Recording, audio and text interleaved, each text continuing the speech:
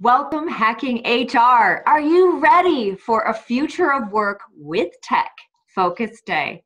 I have two panelists that are going to light your fire today with excitement, with use cases, and such great contemporary thought leadership and innovation for today. Welcome to the future of work from the C-suite. My name is Jen Phillips Kirkwood. I'm the Vice President of the Future of Work with ADP. And as I said, I have got two very special panelists joining me today.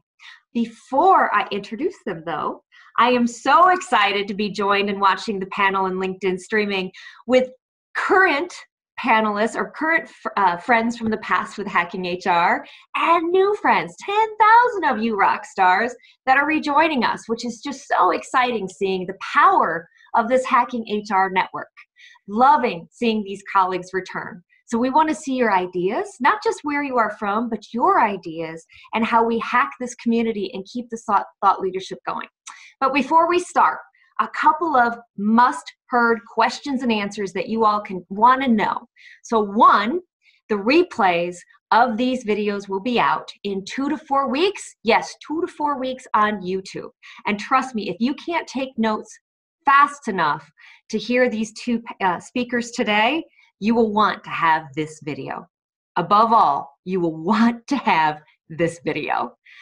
Also, you want to know about the education credits. Those will be shared next week in email with those codes. That's 30 Society for Human Resource Management and 23.5 HRCI credits. So those will be coming and shared next week with the codes.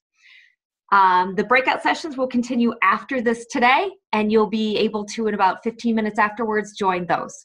So now, before we get to our guests, let me get you and give you some trivia for today. So here's your trivia as you join us. I want you to think about the C-suite that you work for today. I want you to think about the other C-suites that you work with your colleagues.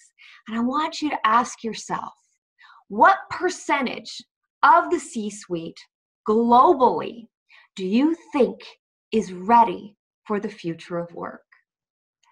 There are analysts and there are studies that have been done, and they have reported on what percentage do you think are ready for the future of work. Think about that, and I want to hear you weigh in on the chatter with the percentage you think is ready. So now, over to our panelists as you weigh in. First off, our guest today, Gary Bolles. Gary is the chair for the future of work with Singularity University. He lectures around the world and writes about strategies for individuals, organizations, communities, and countries to thrive in a world of exponential change. And are we not in a world of exponential change? Yes, we are. He has 9 courses on LinkedIn early. Personally, have taken them. Awesome. And they're on subjects ranging from the new rules of work and developing adaptive managers. You've got to check them out. As I said, they're fascinating, and I've enjoyed the richness of. He also has written a book, which he didn't include in his bio, called What Color is My Parachute? Next up, Mandy Sebel joins us from New York headquarters of UiPath, where she is Chief People Officer. Our C-suite has joined us. She has a great perspective on bookending her career in one of the .com pioneers in e-business and now at UiPath. #1 in the 2019 on the Deloitte Fast 500, UI is championing a robot for every person and enabling robots to learn new skills through artificial intelligence, AI, and ML. Do you think we're talking bots today? Use cases, AI, and let me tell you guys, right from the headlines of your news last night, she's talking contemporary use cases. And if you are not getting that pencil ready to hear the use cases today and write them down, I'm telling you, get it ready. Welcome, Gary and Mandy. Thanks, Jen. Really appreciate it. I love seeing the percentages that are coming in from this audience today, Gary. Like, I'm seeing the percentages right now across the world, from 10% to 20%. Well done, Nicole. I'm seeing the 10%. She's spot on from the trivia question. The global analysts from Deloitte to McKinsey to ADP Research Institute are spot on in saying it's between 9 to 10% of organizations, which is so low, and we talk about future of work all the time, you would think it would be higher than that. So, talk to me about that. Why is it only 9 to 10% of organizations in C-suite are ready for the future of work? Well, first off, Jen, thanks for the introduction. That's I very much appreciate all the background. Just one minor correction. What Color's Your Parachute is actually written by my father, Dick Bolles, who was a recovering minister. Yes. And but I was trained in his methods when I was 19. So and he left behind a wonderful legacy, I think, for the world. So what I talk about in terms of preparation, surveys like this, it's really about the sort of the combination of mindset and skill set. So the mindset is, do you feel that you have in the C-suite the right kind of mental preparation and the right framing and understanding of the issues that need to be addressed? And then the skill set is, do you actually feel that you can execute on it? And the reason I think that number is breathtakingly low is that it's actually showing just a level of uncertainty, in that there's these various domains for the future of work. And I think what we've all sort of gotten the memo on is that this isn't really just about the future, although because we live in a world of exponential change, we want to be able to prepare for that rapid response to exponential technologies and changes in markets down the road. But it's really about how we prepare ourselves today.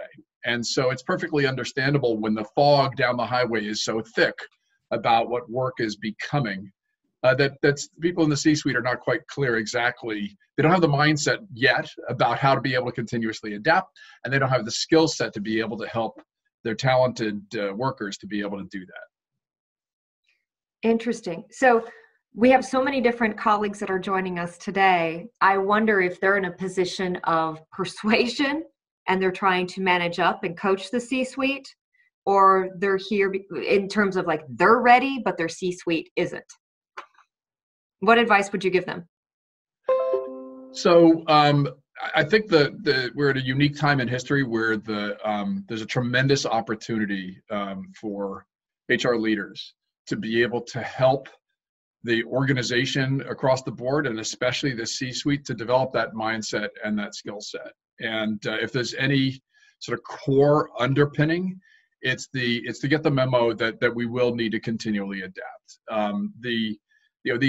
I talk about 4 domains, and you mentioned them briefly, but individuals, organizations, communities, and countries. And at each one of those levels, there are challenges and opportunities that we need to address. We need to be able to continually adapt as individuals. Our organizations need to be continually adaptive. The communities in which we live are going through pretty substantial changes, especially related to work.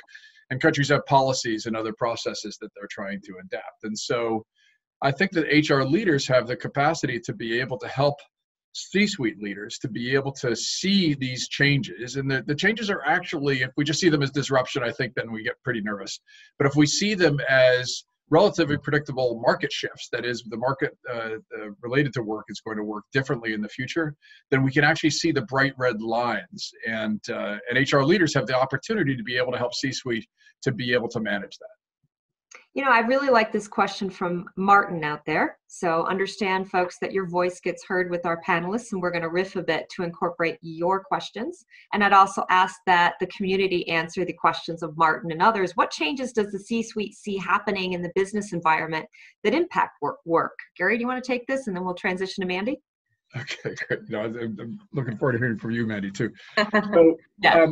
So, So we talk a lot about disruptive technologies, disruptions in markets, and again, if we just see them as completely unpredictable, what Nassim Taleb calls black swans, then we can feel like there's no way for us to be able to not really predict, but to be able to continually adapt. And so probably one of the greatest ways to think about this is that the behavior of consumers, the behaviors of markets, is going to continually shift based on access to technology, based on these, what we call exponential technologies that are going to have a dramatic reshaping, what my friend John Hagel at Deloitte calls the big shift in markets.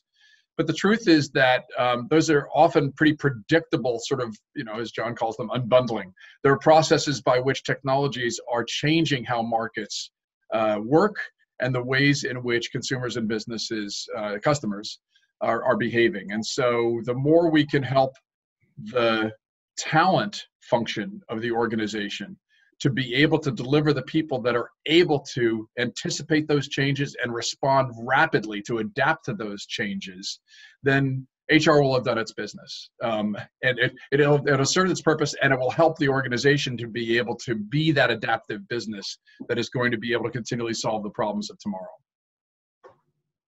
All right, so let me transition over to Mandy for a second. Thanks, Gary. So today's Hacking HR theme is all based on technology today. And I know this audience is really hungry to hear from you. I'm seeing some of the inline comments. So what's interesting is that globally, 60% of HR systems are not integrated.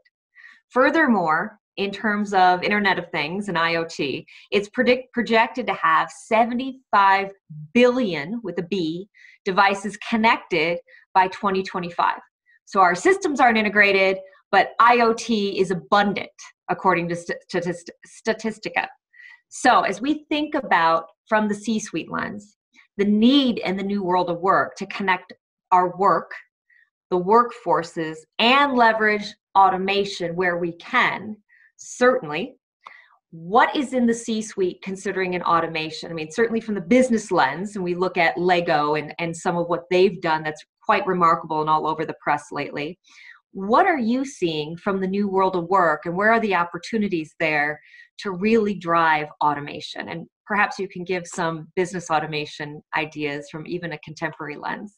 Yeah, no, thank you so much, and thank you for having me. And Gary, it's just so interesting to listen to you. I think just knowing how diverse the people on the phone are, I thought I'd even just maybe break down what robotic process automation is, really what my company does. And I think when you talk about like the number of systems that are, not even connected, maybe even where we start to play, right? So RPA is really simple. It's software robots that can, execute mundane tasks. And it's as simple as that. And they can take away all the repetitive work that people do all day long. It basically, they learn what you're doing on the screen, and they make it go away. And so when you think about connecting people and systems, I mean, I just think about all the HR practitioners that are out there that are in the midst of a Workday migration, or they're trying to figure out how to connect, their new recruitment tools, and you don't have the mind share of the IT teams to to focus on this. RPA can be that connective tissue, and then where RPA creates a gateway for AI and machine learning is it just it's almost like a layer that allows systems to get more connected and to get smarter. But I also think, even though it's so simple to think about, or at least it's simple for me because I work amongst, so many talented professionals that are bringing our customers to the forefront of automation. What does it mean, for the average company or user? So, banks are using RPA to check internal and external, databases to monitor suspicious activity. We all worry about, security and items like that. HR uses robots. If you think about the onboarding processes that we have in companies, especially when you're in a global multinational company and there's, very different, systems and tools and paperwork and data that needs to be entered. This is just a tremendous use of an HR leader's workforce. We can automate those very basic and mundane tasks. We can connect the systems that do that. So imagine all the onboarding paperwork, the entering of social security numbers and things like that into a payroll system. You can just take it away from the people, and it makes it more accurate. And then it really frees up your team to do things that are more interesting, creative, and frankly, to think about all these very complex issues that we're talking about today. So I think where we feel very fortunate as an organization is that we're watching our customers, not all of them, like you said, only 10% of the C-suite is ready for this, right? So we've spent a lot of time helping to pave the way for what what automation means and what automation is. We spend a lot of time educating, a lot of time preparing the workforce, both our own and others.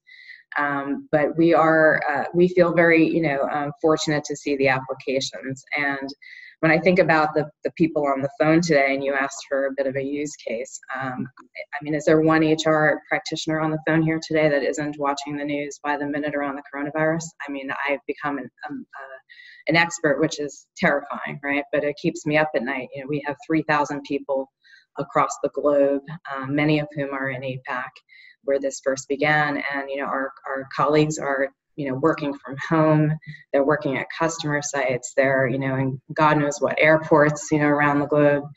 And, you know, that is a heavy weight for a CHRO of an organization. And we don't really have a playbook for situations like this. So, you know, very interestingly, you know, whereas, you know, you talk about the mindset of the C-suite, my mindset went very quickly to some very, you know, traditional things. How do we communicate? What do we say? Business contingency planning. My colleagues in China went right for RPA, and they have created essentially a tracking tool, because we have to monitor the health and wellness and the, you know, the temperatures of people in that marketplace. It's, you know, it's government mandated. And we've made tools like that available out on our community resources, where anyone who's able to or has to track this type of situation right now is able to go download and do that, right? So RPA is very accessible.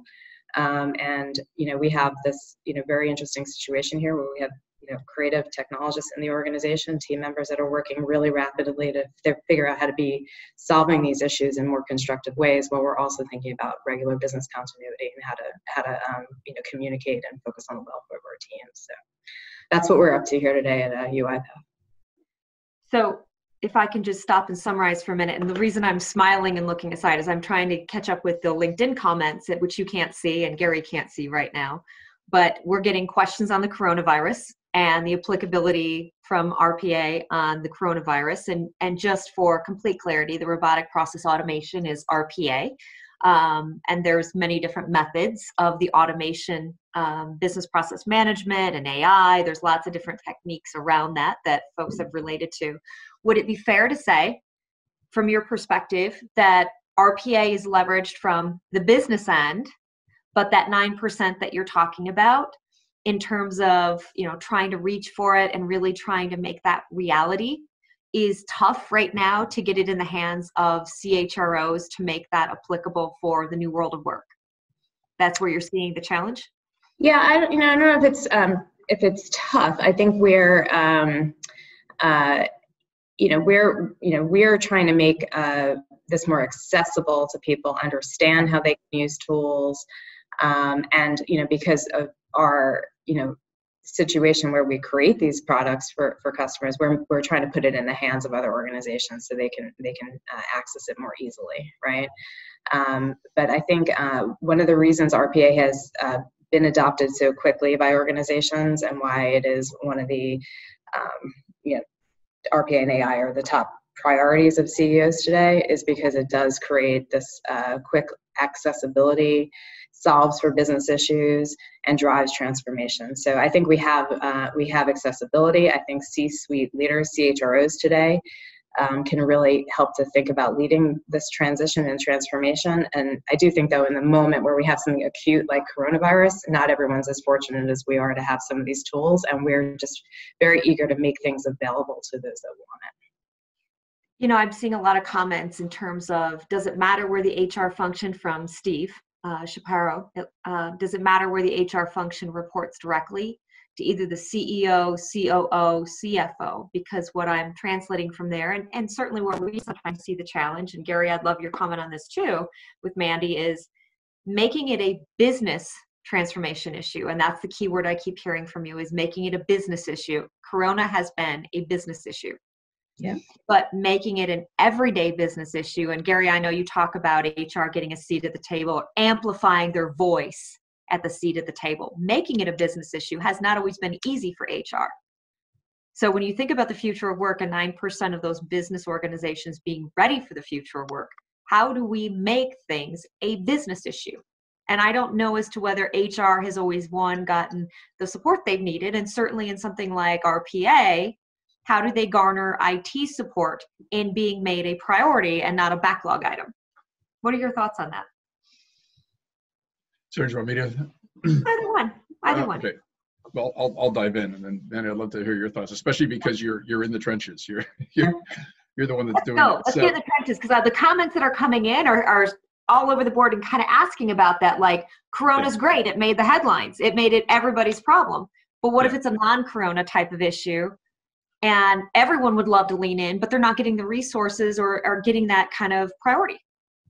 So, Mandy, actually, I'd love to hear from you, because you are in that role. I mean, where do you think the optimal way? So I think what we see from customers today is, very often when you think about automation, I think, people think about automation, they often think about cost savings. That's usually where things start, right? That's not new, right? That has nothing to do with RPA or AI. So what we often see is, and when you think about where highly automatable processes are in organizations, they're often in the CFO's organization. Okay. So I'm okay with that. I think it's fantastic, right? So if the CFO sees value in automation and transformation and starts that cycle, I'm a very fast, if I think about my own company, or if I think about other companies that I've been the CHRO in, I'm a very fast partner to those people, because I want to, ride their coattails for my own department, right? Where maybe I don't have the budget, or I haven't had the opportunity to have, be leading the edge on technology per se, right? I think many CHROs, are not dying to sign up for a global HRIS implementation, right? It's probably not going to make you famous, right? So I think from a C-suite standpoint, if you can be the partner to a CIO or a CFO or the business center of excellence that's driving some of the automation and change, really quickly, you can have massive impact in your organization. And that's, I think, what Gary was talking about when we talk about talent transformation. You have to prepare people for, unfortunately, the anxiety that comes with automation. Very quickly, people fear job loss. We see something a little bit differently. We see automation actually just freeing up bandwidth for people to do work that's more creative and more interesting. And, most companies are not over-resourced with people. So I think there's an opportunity to partner really closely here. I do think there's an opportunity, if you happen to be a CHRO who has an opportunity to drive their own automation, to take the lead on that, or even to bring some of these very complex topics about reskilling to the forefront of your organization. I think there's different ways to attack it. I think if anything, it gives you a real voice in the business, but I think HR has a real voice in the business. So let me just, I really appreciate that, especially because you see so many different HR leaders as well. So I'm actually a recovering journalist. So I was in the 1990s, I was the editorial director for 5 different technology publications. And in the early 90s, I would sit down with CIOs and heads of IT at the time were asking very similar questions. How can I have a seat at the table? How can I be strategic IT? And today we don't even question that, right? I mean, we know that technology can enable the business. But I hear echoes of those same sorts of questions with a lot of HR leaders. And so just a couple of quick thoughts. So the first is that the question about a seat at the table is actually, to me, less valuable than to think about it in a completely different framing. So we're at a unique period in time where we are literally rewriting the rules for work. We're rewriting the rules for organizations. And in 10 years, 15 years, many organizations are not going to function in the old command and control model. They're going to be much more adaptive. They're going to be much more flexible. More and more managers are going to be empowered to shift from the sage on the stage to the guide on the side.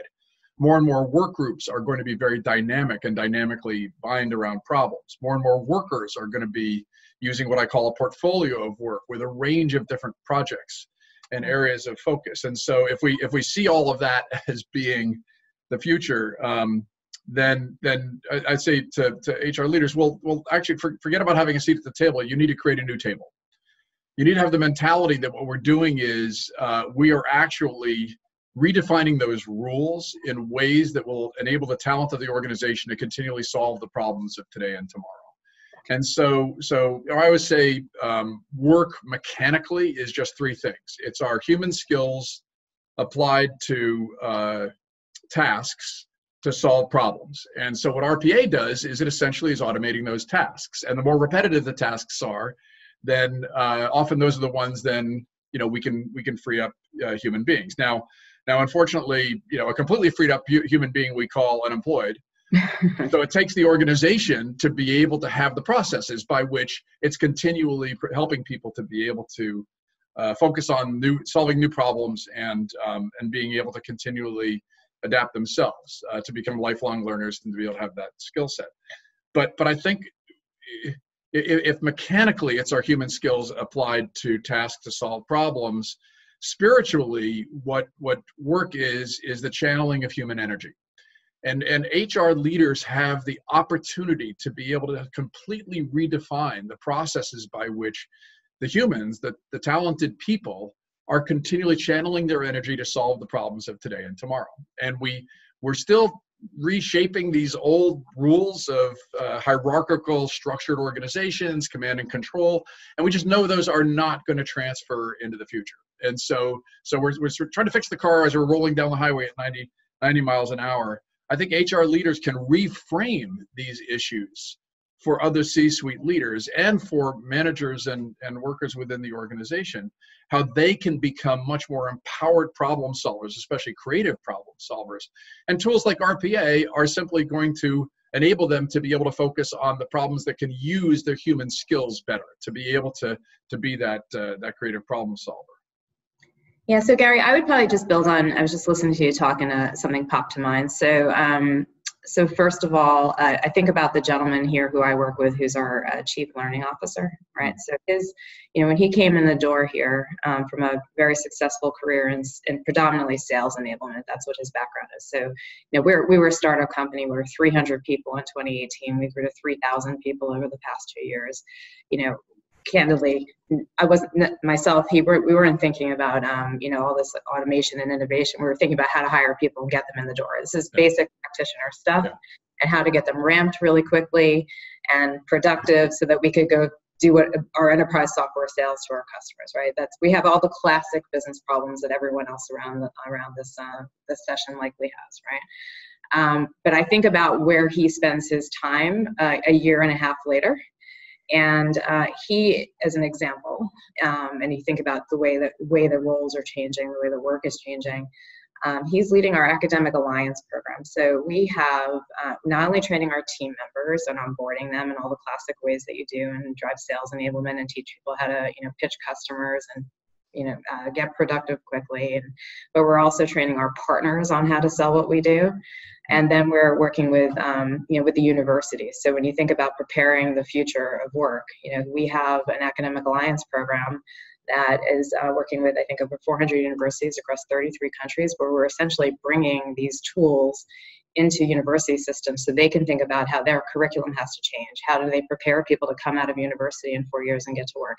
Trust me, that was not what he was thinking when he walked in the door here, right? So that's how rapidly jobs are changing. And I think that's one just example of how people will think differently about their classic roles, and certainly our learning officer is doing that. I think the second thing I thought about while you were talking was, you have so many early career people today that won't take a job in a company if they have to do this type, a lot of, low-end mundane work, right? So this is another classic, problem we've been talking about for, years now. How do you, find great talent? How do you identify great talent? How do you retain great talent? You have no choice as an HR practitioner or a talent strategist or whatever we call ourselves, but to think about these things. And so I think when this proverbial seat at the table, it's part of your job right now to think about how to bring in automation to the organization in whatever form it is, so that you can have people stay with organizations longer. No, I'm glad you mentioned the Chief Learning Officer, and especially the learning functions, because we see this as being just critical. I spent a bunch of time with leaders from the company Novartis, 100,000 employees last year, and they've got two processes that I'm a big fan of. One is that they are on a forced march to become a learning organization. So there's tremendous incentives for people to be able to continue to learn on an ongoing basis. I'm actually not a big fan. I would urge our listeners to reevaluate using words like reskilling and upskilling. Those kind of sound like the automated or the industrial era processes that we're kind of trying to leave behind. I think training's great. But the opportunity for organizations is, as you're continually needing a new skill set, is to help existing workers to be able to learn that skill set just in time and just in context. So one of the ways that learning is changing in the organization and to enable the future of work is, rather than saying, oh, I'm going to go back and get a 4-year degree in X, what can I learn? What do I need to know to be able to solve the problem that's in front of me and be able to do it just as I need it in time and do it in the context of the work that I'm doing. And so I think that's a tremendous opportunity for organizations, is to build that kind of flexible fabric. The other process that Novartis is using is what they call unbossing. What can you do to help empower the worker so that they understand the problems that they're trying to solve? They're actually in a collaborative process for defining the problems that they're trying to solve.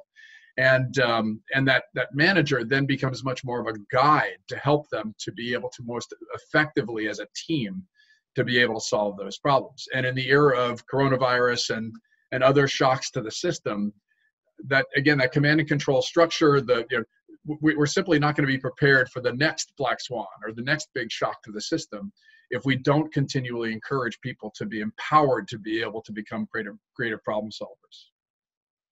Yeah, I think that's right. And what we're seeing both internally and with some of our more adoptive customers is, the rise of the citizen developer, right? So all these great ideas, the notion of putting a robot on every desktop here, which is, really part of our mission as an organization. And we want everyone to, for this technology to be as accessible to somebody as, Microsoft Excel is, right? But a lot of the innovation, a lot of the business movement is coming from the individuals that see their, see where there are opportunities, see where they don't want to do the work any longer. We have a customer that is in the professional services business, and for any of you who've worked in that industry, you have to track time and attendance because you're billable. How much that is one of the most annoying chores for these folks, right? And they implemented this bot as one of the most highly adopted bots they had initially, and it kind of took away people's fears, right? This is a task no one wants to do, and it's a part of their everyday business, right? And so we just see that the individual, when you put things in the hands of the individual, when you unboss the situation like you're describing, you just see innovation take off, and we certainly appreciate that internally, and are seeing it in our customers, and for you and I, who've been in industry a while, I talk about the reverse internship all the time, right? Yeah, that's great. Yeah, people want to know how to get to the C-suite. I want to know how to use some of the technology, right? Right, absolutely. No, it's funny you should mention professional services automation. I was actually chief operating officer for a software company in 1995 that was the first professional services automation firm, and built software for that market. And but I use the example of consulting organizations all the time because they do this. They are project centric.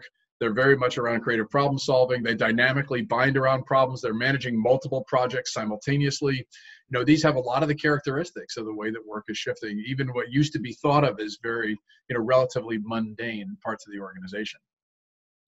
So reality check here. I'd love to get in the voice of our audience for just a minute to kind of calibrate the amazing future of work ideas, and then some things that sometimes are the reality pieces that the organizations challenge them with.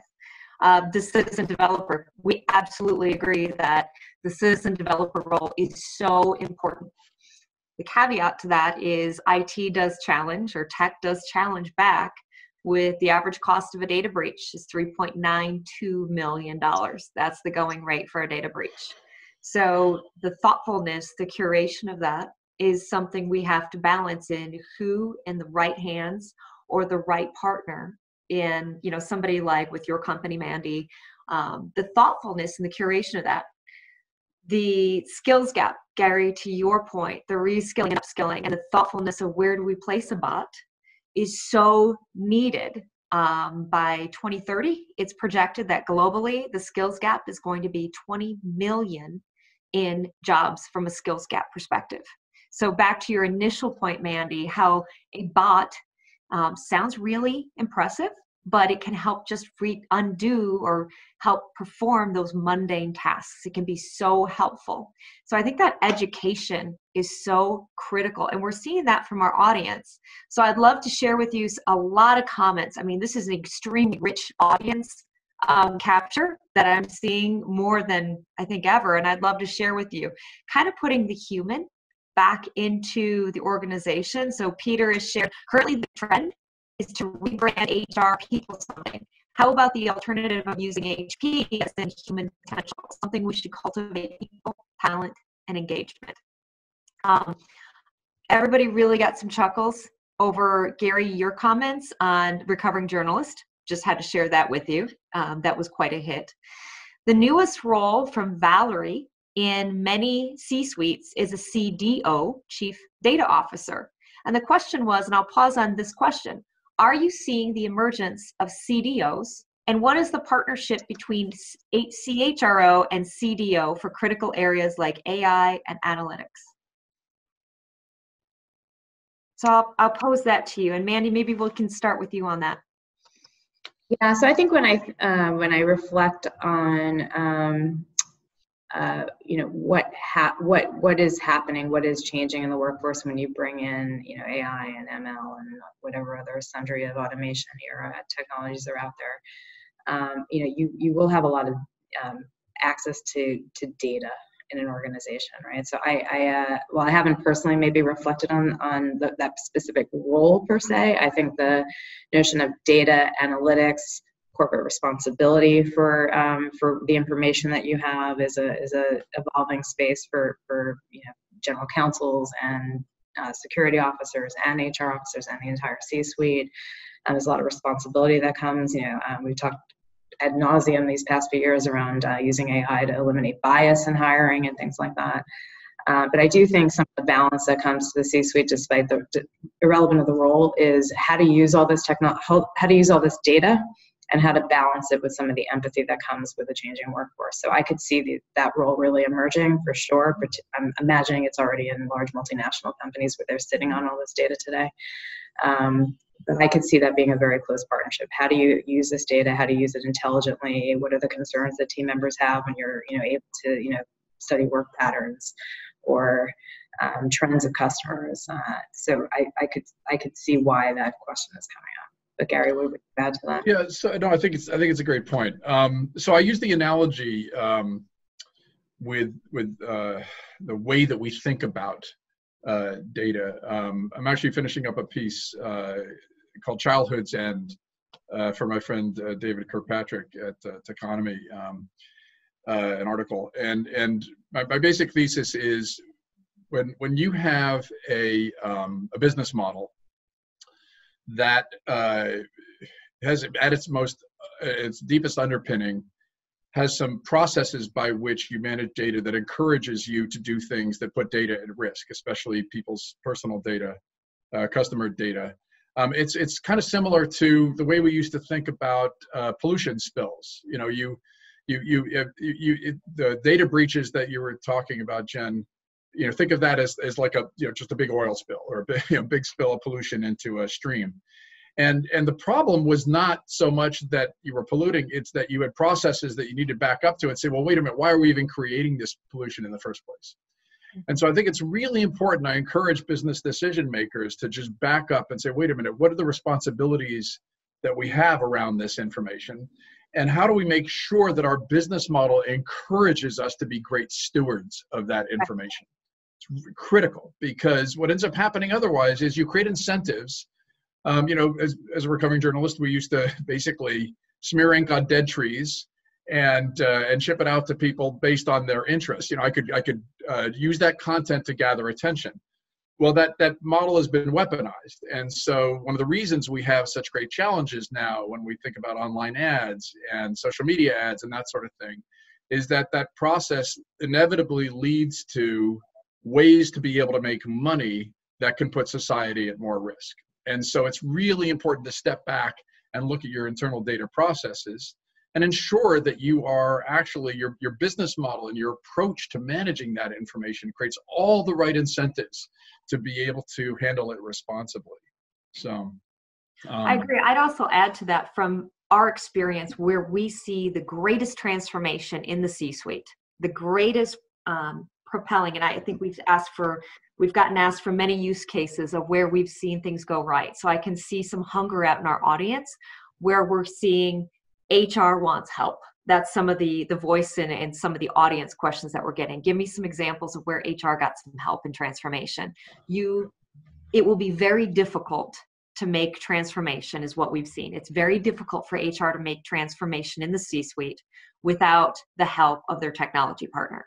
That when you can have those business questions answered with the technology partner at your side and helping steward through the protocols, the help, not just throwing out a lot of different citizen developers, but without the right curation there and the right technology partner, when you have the right business questions answered, you have the right why as the root cause in answering those questions, and you have your technology partner by your side, they prioritize you because you're now aligned to the business questions, you get things done.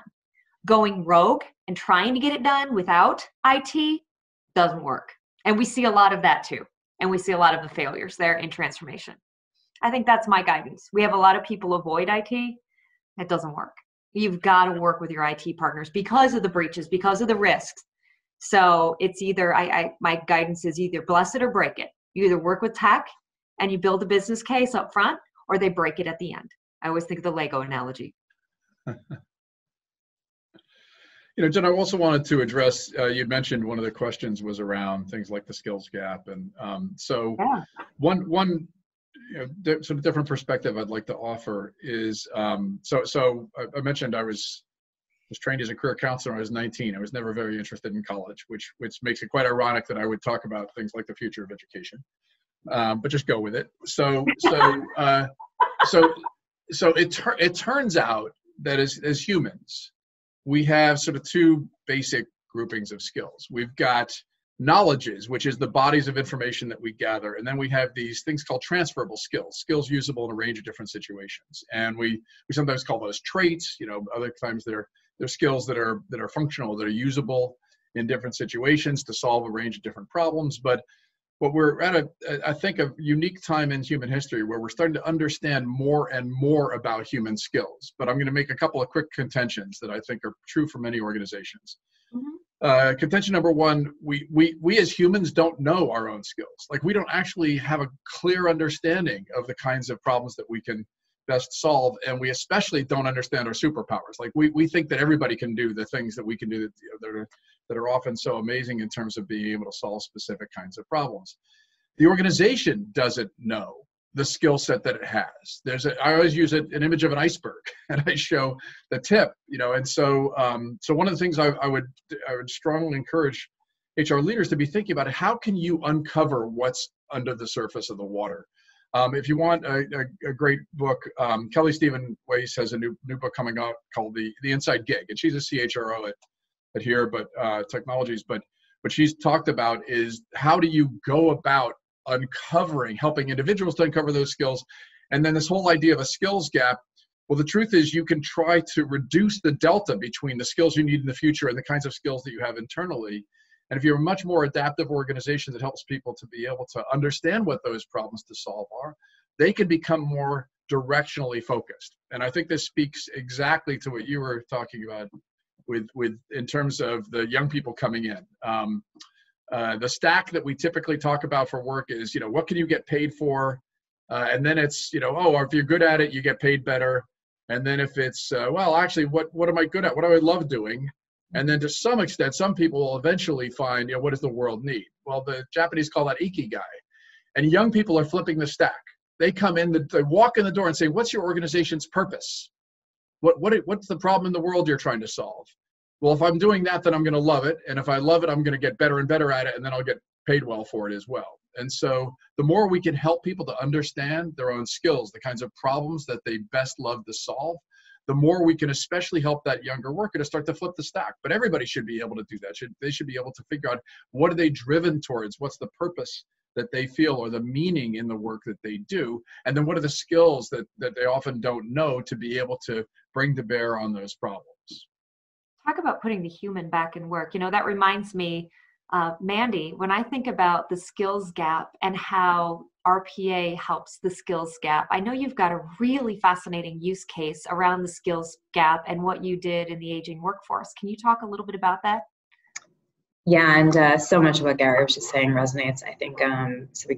We can come there too. So we have a customer, one of our earliest customers in Japan. It's a financial institution that, and I know you have on the phone here today, participating, people from all over APAC likely. So the aging workforce in Japan is a major societal problem, right? The number of people retiring, the lack of people coming into the job market, the difficulty of identifying earlier career people that want to do the work that was out there. So we do have a customer who was a very early adopter of our own technology. But I think even in small ways, this resonates to people who are just thinking about retention in their own organizations or solving for talent gaps and skill gaps. So initially, they brought in a lot of the technology to, drive automation, to reduce man hours of doing mundane work. But what they're also really solving for at the same time is the retiring workforce, and the fact that there's only just there's a more narrow portion of people available to do work. So if you're able to automate a lot of work that might have been done by earlier career people, or or whoever is available in the society to do work, and then you're able to focus the work that matters with the available talent, you're solving this problem on both ends, right? So it's a really fascinating use case, and I think many of us know that societies like this also have very high pressure work climates, high suicide rates. There's a lot of socioeconomic factors being solved when you're bringing in automation, and you're enabling people to do work that does ultimately make them more happy, right? Now that is a really fascinating use case. It gets everybody here at the company excited. It gets our customers really excited, and certainly it had a massive impact in Japan. But that's not an everyday example, right? So, I think, Gary, when I was listening to you talk, we here, I work with a third-party technology tool that happened to start in sort of the recruitment space, helping to identify talent. But one of their early use case adaptations, and where they're sort of taking their platform, is how do you take the talent you have today, use some of the AI and talent pattern mapping that's out there to uncover what people don't know about themselves, remove bias in the workplace, because instead of just the recency of calling the person who did the best job on the last thing, you're actually like uncovering skill sets that people have that they may not even know they have, and recruiting from within, which is becoming just really, really important for organizations. This is an everyday problem, right? So I think there's these really interesting use cases that have societal impact and get people really who are mission driven and purpose driven, really excited about the company that they work for. And then I think you also have a real opportunity to connect to this everyday issue of employee engagement, which has been around as long as we've all been in industry, and think about how to really use talent that you have in an organization on what really excites them and their way into it. So the one thing that I would just throw in for that is, I think that the better we can develop these tools that can help us to understand our own skills, that can help us to be able to better integrate those skills with others in a team, I think is marvelous. If all we do is we create a better sort of Harry Potter sorting hat function, I don't know if we've actually solved the problem appropriately, but if we're actually helping people to have the information that they need so they can be continually goal driven, then I think that's a win-win for everybody. We know that what's interesting on that comment is we've gotten comments in the audience saying, basically alluding to the change management. And I think there was a Capgemini speaker on here that said, but have you ever come to the client, you talk all about the fantastic tools, and that they still regress to their old tools? So do you want to speak in kind of our closing few moments to how do you still help the change management and the adoption of these fabulous toys, as the Joker says? Like, how does Batman always get these fabulous toys? How do we get them to long-lasting transform and make use of it? Because that's where the utilization ROI come in. So let me just give you one quick point, and then Andy, I'd love to hear your thoughts. So one of the LinkedIn courses that you mentioned, Jen, is I say change management is dead. It's all about managing change. Change management was about assessing the current state, designing a future state, looking at the delta between them, and hitting go. Okay. We can't foresee a time where the exponential rate of change is going to slow down. We just don't know. And so it is more about managing change. It's ongoing processes, and the tool sets may change. What is critical is that people have the tools they need, both in terms of mindset and skill set, to be able to continually understand how they can solve problems. And if the tool set is going to continually change, they've got to be able to manage that change on an ongoing basis. Mandy? Yeah, and it's so interesting to hear Gary talk about this. I think people are complex and simple all at the same time, right? So I'll just go back to my recruiting team, and that's really just because we're such a high growth company. That's a lot of where our emphasis was in the last 2 years. You can bring in all the tools out there, and if people want to use what worked in the past, they're still going to do that. So I think it isn't any more simple in some ways than having some people who are early adopters, letting other people see the impact, and then letting people see the way that their own ability to impact their own careers changes. So I have a colleague in our team. She was a very early adopter of some of the recruitment tools that are available out there. I started my career as a recruiter. We had to go through phone books and build org charts and call our way to the person. Now that there's so much more out there today, but people are still doing what I had to do in 1995. And she really leaned in. You train the tools to calibrate, to look for talent the way you want. It unearths talent you wouldn't have called in the first place. And very simple stuff. Her time to fill is faster. She spends less time looking, more time talking. That's where she gets her energy from.